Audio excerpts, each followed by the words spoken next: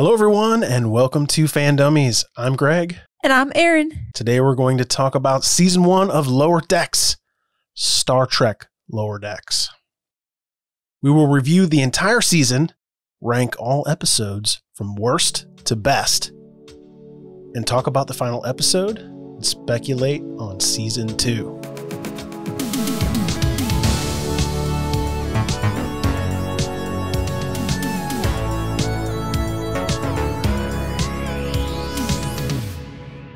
If you're new to Fan Dummies, we talk about superheroes, science fiction, and fantasy TV and movies every single week. You can listen to us on any podcast app or watch us on YouTube.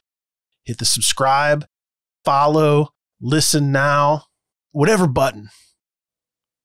Press it. Join the Fan Dummy family. By the way, check out our latest YouTube video where we open all the Galaxy's Edge stuff we ordered from Shop Disney.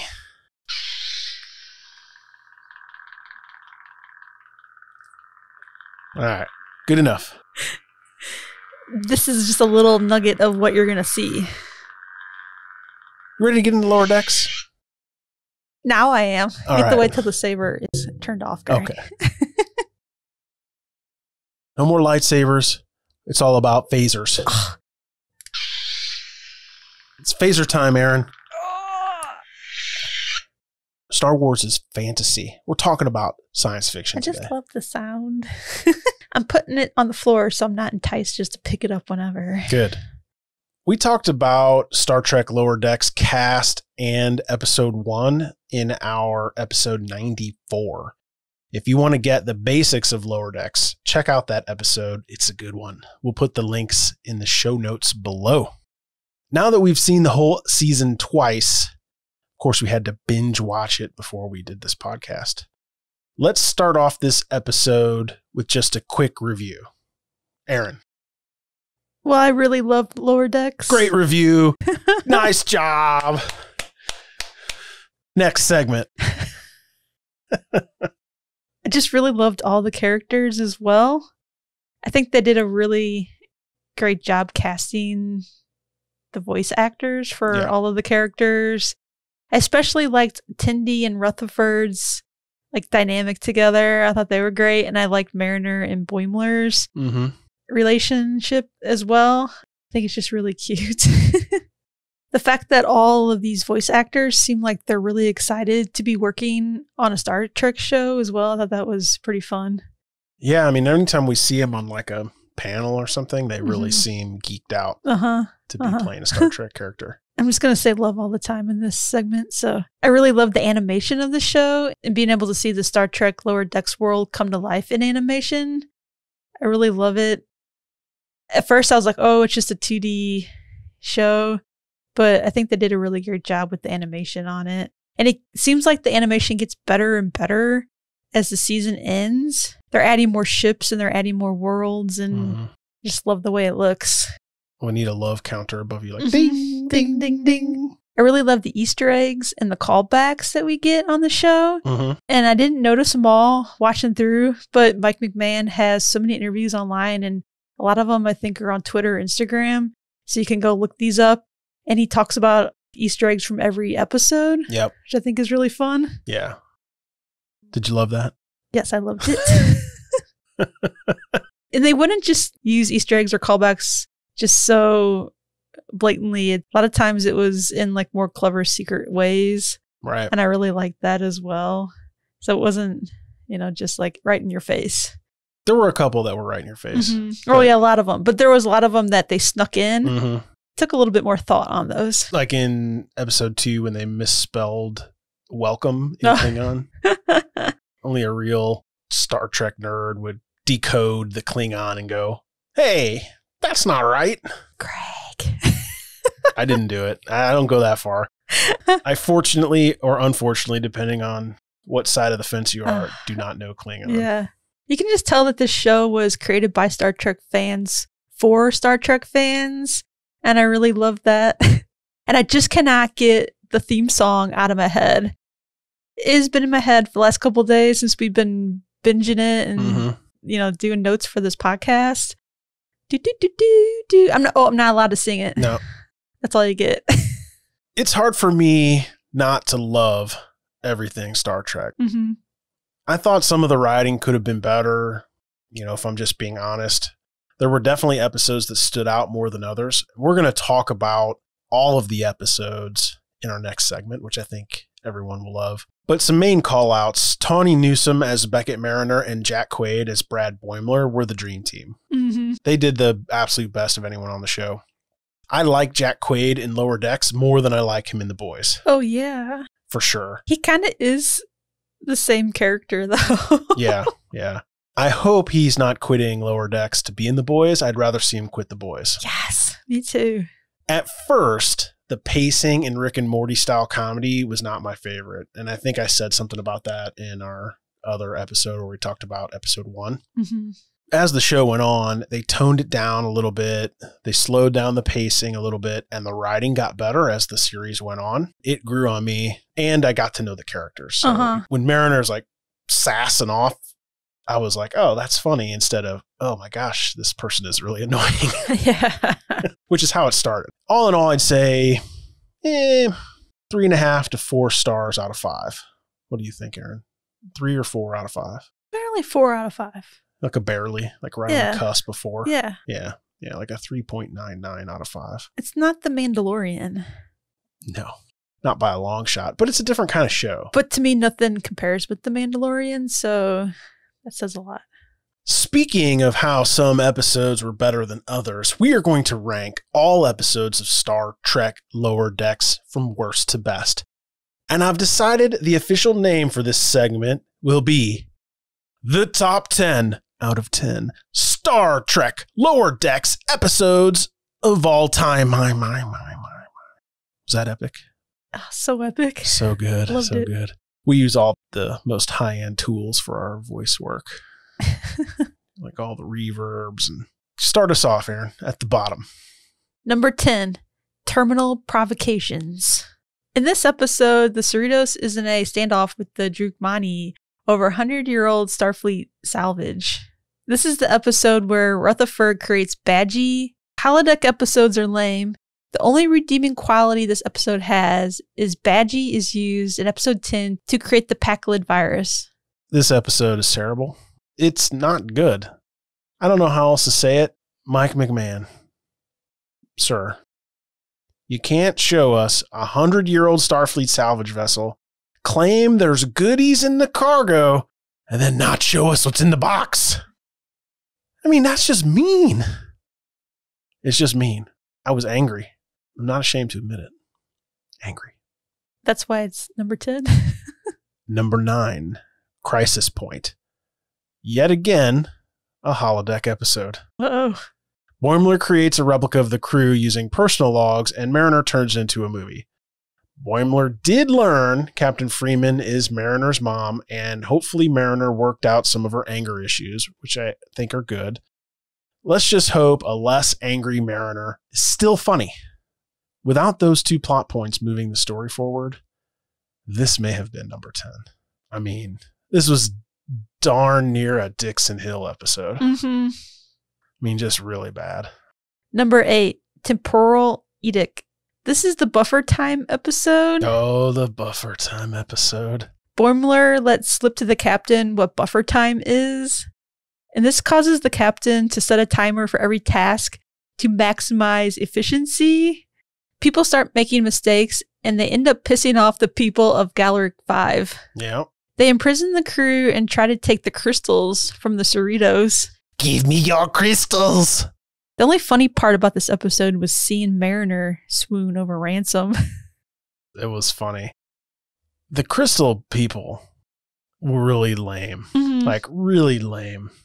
I don't remember in TNG, The Next Generation, or really any of the Star Trek people they were visiting were just dumb. They had some sort of depth to them. Well, they weren't that dumb. They acted like they just wanted crystals and they were kind of barbaric with the fight. But they really had a lot of technology because they came into the Cerritos and was attacking them, and they were pretty technical creatures. Yeah, I guess. It just kind of came out weird. It wasn't good. Now, We might sound salty about these episodes, but this is the bottom of the barrel, right? We're working our way up. Number 7, Veritas. The crew are thrown into an alien prison, interrogated, and then threatened with boiling eels. This is basically a flashback episode, which is nearly as bad as a holodeck episode. Come on, man. That's 3 now episodes that are either a holodeck episode or a flashback episode. What makes this episode fun, though, is Tindy is the cleaner and really kicks butt when she was really just supposed to be the conference room cleaner, and they misjudge what's going on. Of course, Ransom misjudges. Also, we get to see an old bird of prey and a Romulan warbird. Whenever there's ships, I geek out. Like, you put a new cool ship, you're not in number 10. Yeah. You've moved up on the list. Oh, and it turns out this trial is really a party for the guy that they saved from the Romulans. Terrible. Who was that guy up? Terrible. In the little box above. I'm just here to set up for a birthday party. Number 6, Second Contact. This is the first episode in Lower Decks of season 1. And it's Tindy's first day on the Cerritos. There's also a zombie outbreak going on. It pretty much just gives us a tour of the ship and the characters and sets up the story for the season. Yeah. Both Tindy and Boimler were really cute in this episode. They had some nice interactions, which I thought was fun. Yeah. This is the episode that made me fall in love with the characters. Did you ding that one? No. You'll ding it. Ding! In the post. Our podcast episode we did before on Lower Decks, we talk more in depth about this episode as well. Yeah, exactly. It's middle of the road. Yeah. Number 5, Envoys. Rutherford is trying out different job positions just so that he can hang out with Tindy, which is super cute. Part of the command staff, the medical staff, security personnel. Really, this seemed like they were just showing us the different jobs in Starfleet through Rutherford's eyes. Boimler and Mariner went to transport a Klingon, and of course it all goes wrong. Kind of the cool thing about this episode, though, which makes it a little bit better than the others, is on the planet where they take the Klingon. It's like Epcot of Star Trek. It is. Where there's like different little sections. All the different worlds of the Federation are shown. It's pretty neat. I liked the exploration of Star Trek in this episode. It was definitely better than Second Contact. This was episode 2, I think. Yeah. Yeah, so it got better. Yeah. Which I thought was cool. Number 4, Much to Do About Boimler. Ooh. In this episode, Tindy creates a dog, which I really liked. Yeah, it was cute. But the dog isn't right. Well, she's never seen a dog. It's not like a real Earth dog. No. Also, the Cerritos has a visiting captain, which we find out was actually Mariner's friend from the past. She tries to promote Mariner in this episode, but Mariner is just not having it. The reason that this is titled Much to Do About Boimler is that Boimler gets stuck in phase mode from the transporter that Rutherford's working on. Yep. So he's supposed to be shipped off to the farm. And when you think of the farm, I mean, everybody kind of knows what that means. I'm not going to explain it. No. He thinks he's going to the farm. They're sending the dog there as well. And he gets on a ship. It's all dark and ominous. It's taking months to get to the farm. People on that ship that are going to the farm, they're all kind of Starfleet rejects or something's happened to them while they're in Starfleet. Yeah. You know, they eventually think we're never going to get to the farm. And when they do get there, it's like paradise. Yeah. They were telling the truth about what the farm was. They were on the ship for so long. They're like, there is no farm. This is the farm. It's a pretty good episode. I like it a lot. I thought the Mariner storyline was really good. She took a dive when her friend tried to make her first officer. So she was messing up intentionally, and it was really funny. You get to see a little bit about Mariner and where she should be because her friends in the academy are already becoming captains. Oh, yeah. So she's an ensign. Towards the end of the episode, though, she does step up and you see how Mariner could act if she really tried, which she could accomplish. Throughout this whole season, you get little nuggets of Mariner as a awesome officer. Number 3, Cupid's errant arrow. Boimler has a girlfriend, and she is out of his league. Mariner is convinced that she is a parasite or something, which is pretty funny. Like, do you think Mariner is into Boimler? Sometimes I do, but other times I don't. Sometimes I think that there's something there, but other times I think they're just like brother and sister or close friend or whatever.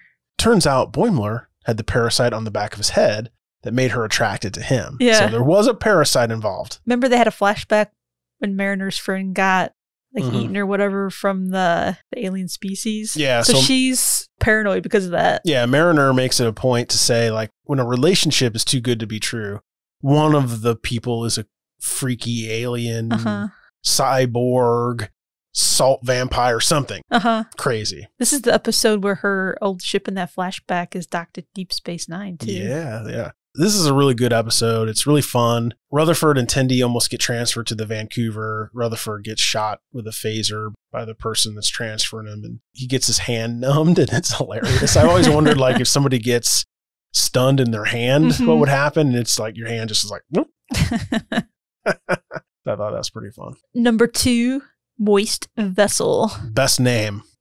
For sure. Captain Freeman and Ransom, they assign Mariner the worst tasks on the Cerrito in order to get Mariner to transfer. But Mariner, she doesn't care. She makes all these bad tasks fun.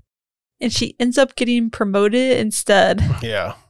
Which is her absolute nightmare. And Boimler is so jealous. And he just doesn't understand why Mariner was promoted. I really like this episode because they show the day-to-day activities that the Starfleet officers have. They go to board meetings, they have talent nights, they play poker, and she gets her own room. Yeah, she doesn't sleep in the hallway anymore. It's really fun because one of the things that happen is Mariner goes all in on poker, and Shax is like, "Whoa, what are you doing? This is a friendly game. This is a friendly game." And if you ever watch TNG, it's always friendly, but I'm pretty sure Riker has gone all in before on a couple of hands, so it's not all friendly. Dr. Crusher was trying to get Riker and Geordi to shave their beard if she won. And if she lost, she was going to dye her hair brunette. What? This happened? In real life? Yeah, in one of the episodes that we're going to talk about later here. Oh. Now, for the number 1 best episode of Star Trek Lower Decks of all time so far. No small parts. It's the best. I loved this episode. It was suspenseful, action-packed. We got to see ship battles, finally. Mariner is getting special treatment because she's the captain's daughter, and it's hilarious. We get to see Peanut Hamper, which is an exocomp, which we'll talk about later. She is asked to save the day and decides not to. So she transports off, which I think is how many people would react if Star Trek was real. Right? I mean, she's like, I only joined Starfleet to irritate my dad. I'm out. She didn't want their guts all over her. Yeah, exactly. Rutherford and Shax end up saving the day. Riker and Deanna Troi swoop in with the Titan. It was super cool seeing the Titan show up. The ship looks way different than the Cerritos. Very, very cool. It's sleek. It's battle ready. You wouldn't want to mess with that. Like the Cerritos is like the grocery getter. And the Titan is like the Lamborghini. Yes. That's a good comparison right there. Yeah. It's like second contact with Whole Foods. Before we get into the season finale and speculate about Lower Decks Season 2, we wanted to tell you about the Fandummies Patreon. For $5, I mean, that's a pumpkin spice latte price. For $5, you get a bunch of benefits. You get episodes early and ad-free. Sometimes you get exclusive segments, polls, and more. Tons of stuff. So much stuff. Oodles of stuff. Both audio and video, all in one membership. Go to patreon.com/fandummies. You can give us more than $5. $5 just the minimum. You can give us $500. I mean, it's worth it. Totally worth it.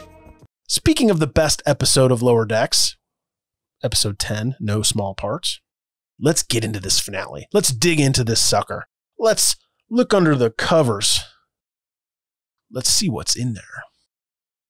The season finale was completely loaded with familiar The Next Generation things. It started off amazing with the Cerritos crew, well, the officers, and then Mariner and Boimler down on Beta 3 and talking about Landru, the computer that was telling people to like murder people during Red Hour. This is an original series callback, essentially. And it's good. Apparently all the work that Kirk and Spock did during the first contact in the Enterprise on the original show didn't stick. Yeah.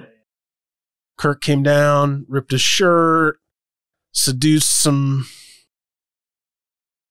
alien Beta 3 babe, and then transported out. And they were back on Landru. And Landru's like, oh, they're gone. Yep. Time to get back to killing. That's right. Guess what time it is? The Red Hour. That was great. It was good. The Packlids were a familiar thing as well.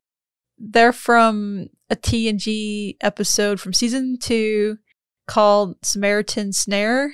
And the Packlids want the Enterprise tech, and they're destroying starships of all kinds and combining all of the tech to make a super powerful ship.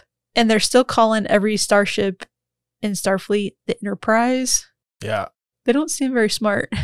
Somehow they're kicking butt, though. Hello, Enterprise. Yeah. Yeah, they're super powerful. They were taking out these starships left and right. Yeah. We talked about Peanut Hamper, who is the exocomp that we saw in TNG. She visits the Cerritos. Peanut Hamper is also a callback to a TNG episode from season 6, episode 9, called The Quality of Life. Mm-hmm. And I saw in an interview that McMahon was excited to paint a Starfleet uniform on an exocomp. So he did it. Didn't somebody draw it on?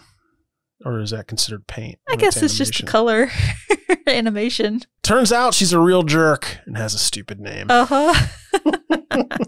You have to watch the episode to get that. Because someone thinks that. I mean, we think that. I went back and watched some of that, the Quality of Life episode. Mm-hmm. And that's the one with the poker playing at the beginning when they're shaving it off is? their beard. Yeah. Oh, so that's it's good. worth watching it for that. And then the exocomp in there. It doesn't have the same lifelike qualities as we saw on Lower Decks, but yeah, it's pretty similar. And I mean, it's from 1989 or 1990 or whenever that was. Yeah, but go watch it. It's a good one. Of course, the big reveal is Captain Riker and the Titan. The Titan shows up with Captain Riker, and he's voiced by Jonathan Frakes, as we all know. And Deanna Troi is voiced by Marina Sirtis.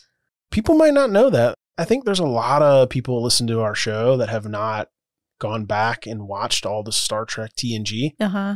And I think you'll still like Lower Decks. Oh, yeah. You just won't be able to catch some of these deeper things. But if you listen to this show, now you can go back to the exact episodes and watch them. And you don't have to go back and watch the whole thing. Yeah, there weren't many old actors that came back to do their voices. We saw Q, or we heard Q doing Q's voice. And now Riker and Deanna, which is fun. Fun fact, the Titan has never been shown on screen, only talked about. In Nemesis, Riker and Troi transfer to the Titan. This happens after Data dies.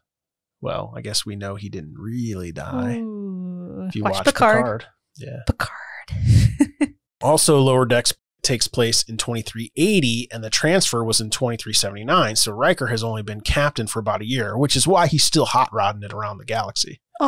He's like, pedal to the metal. He's like a totally different Riker. I love it. It's good. Now that he doesn't have stodgy old Captain Picard holding him back, he can do his thing. Oh, pardon me, Captain. How are you today? Earl Grey. Hot. And Riker really loves jazz, which I love.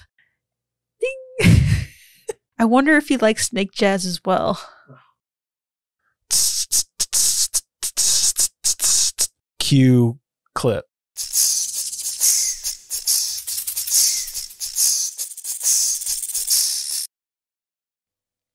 That's a Rick and Morty reference. A funny one, too. Riker and Mariner know each other already. Of course they do. It really helps connect the show, though. It cracks me up when Mariner's like, oh, hey, Will. I mean, he's the captain. She's an ensign. And Boimler's like, you know Captain Riker? Oh, yeah. He's flush with the Romulan ale and that's where she gets all her contraband. All her contraband. And he's like, whoa, turn it off. And Deanna Troy's like, we are talking about this later. It was super, super funny. One of my most favorite parts about this episode was the Next Generation theme song was playing while the Titans rescue the Cerritos. It was epic. Uh-huh. I don't understand how every episode couldn't be like this. To me, it could have been. There's so much material. Uh-huh. And you have to have a virus outbreak? Holodeck episodes? Yeah. A flashback episode? I mean, come on, man. Yeah. Well, I did see in an interview that Mike McMahon says that these last 3 episodes of the season, I think they're getting more into the flow and, you know, the writing and everything. And this is what we should expect out of season 2. But if you look back at the last 2 episodes before this, they're the ones that we have at the top of our least favorite. Exactly. Which I'm a little nervous about. But based on this last episode, this episode just blew me away. We need TNG season 3, Mike McMahon. Not season 4. Yeah. Okay. Or really 5, for that matter. But now, there were also some very show-changing events in this episode. Not to bring it down. Doom, doom, doom. Shax sacrifices himself to save the Cerritos and to save Rutherford. Ooh. Yeah, Rutherford and Shax go and set a virus onto the Pakled ship. And Badgie, holodeck creature, wrote the virus and explodes the ship right after Rutherford makes it off. And it's sad. Yeah. I can't believe they wrote Shax off. Mm-hmm. Shax has to rip off Rutherford's implant to keep the virus on the Pakled ship. Mm-hmm. And this gives Rutherford his amnesia, which is sad because he doesn't remember Tindy. He's hot for Tindy. Oh, yeah. I mean, it's so sweet, though. He's always like, look at her. She's so cute. I do get the sense that Rutherford likes everybody, though. I think he's got the hots for his boss, too. Remember the episode? Where he wants to tell him something? Yeah, and then they go off together to live together in peace. That's the Holodeck Mariners movie episode. Yeah. I don't know if that's meant to be that, you know, Rutherford loves who he loves. Yeah, could be. Or if he just wants to nerd out forever. Yeah. It's unknown, but Rutherford is such a gentle soul. So fun to watch. He's in love with his engineering job on the Cerritos. Yeah. I mean, nothing really competes with that. Yeah. And then maybe the next level would be a person. I don't know. Yeah, I'm not sure, but Rutherford, I think he's a pretty complicated character. So I wouldn't just assume that he's going to end up with Tindy. Could be someone new. You never know. I hope so. I like them. Me I too. ship them. Me too. So cute. Mariner and her mom, Captain Freeman, agree to work together and support each other. I think this is going to be fun. I really think Mariner needs to step it up. She needs a command post. Yeah. She needs to be on the dang bridge, but then it's no longer lower decks. Speaking of the next bullet here, Boimler gets promoted and transferred to the Titan, and Mariner is not happy about it at all. No, she's blown up his phone thing. But it just seems like he just left anyway, so it's probably his fault too for not acknowledging. And he was all like, oh, we can't get transferred, you know, I'll miss you. Yeah, you're my best friend. Yeah. Oh, wait. The Titan? Yeah, that's like his dream job, though. Yeah. Can't really blame him too much. You have to take the dream job, even though if you're friends, you leave behind. All right. This has been fun. Before we wrap up this episode, let's just have a quick chat about what's going on in season 2. What do we know so far for season 2? Well, there is going to be a season 2. Yes. Apparently back in 2018, 2 seasons were ordered. So we knew this right away. Yeah, it's great. During a Lower Decks panel at New York Comic-Con 2020, which is not too long ago, with special guest Jonathan Frakes, McMahon said that season 2 will pick up on the Titan with Boimler under the command of Captain Riker, and that Captain Riker will appear in at least the first episode of season 2. I'm pumped about that. Can you see me smiling? Yeah, I'm pumped. The funny part is that McMahon has a cat named Riker. So now he gets to write for Riker's character. I think it just blows Mike McMahon's mind. Do you think he tests the writing out on his cat? I hope so. He says like, do you like jazz? Warp 5, 6, 7, 8. Did you like that, Riker? Yeah? No, he liked it. I don't think Mike McMahon ever thought that he would ever meet Jonathan Frakes or write for Riker ever. Like ever. No, he told a story on this panel where he saw Jonathan Frakes in the airport and he just yelled, Frakes! And then turned around in the airport embarrassed. And his wife was there too, which cracks me up.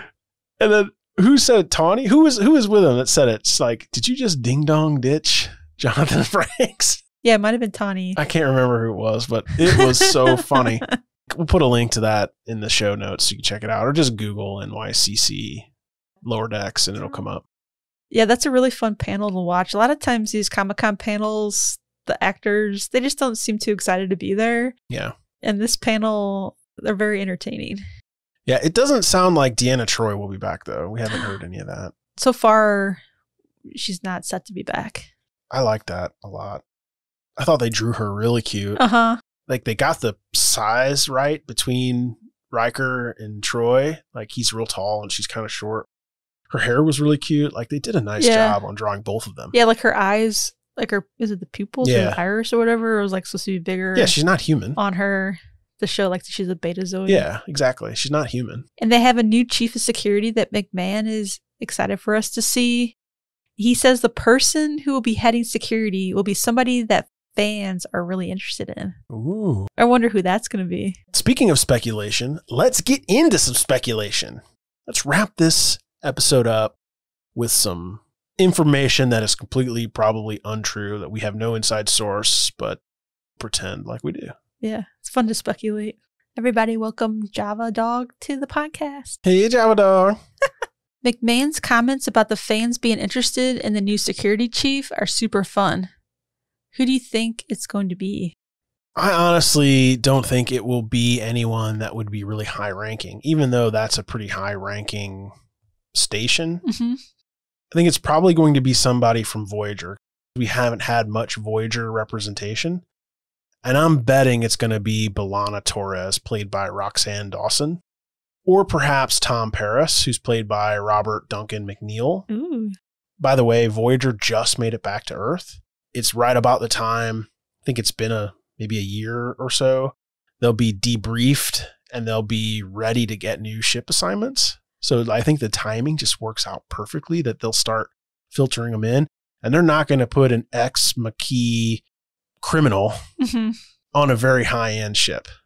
The Cerritos is perfect for B'Elanna Torres. Yeah. At least to get back into Starfleet and all that. Seems like if you made it back on Voyager, you'd just be like, I'm done with Starfleet, staying on Earth. Or you really love it and you want to go back out. Yeah, I mean, who knows? What about Mariner? Is she going to have a new buddy or coworker to replace Boimler?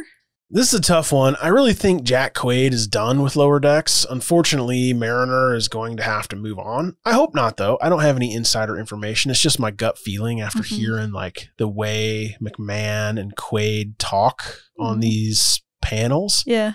It seems like thanks for a job well done, more so than it's can't wait to see what you're going to do in the next season. I sure hope he doesn't leave. Hopefully Boing Boing comes back, but maybe it'll be her and Ransom, because now that she's the captain's BFF again. Yeah. Her and Ransom are going to team up because now he knows and he's butt kisser. Oh, yeah. So, and they definitely like each other because like one of the very last things Ransom says to her at the very end is like, man, that's hot. No. Remember?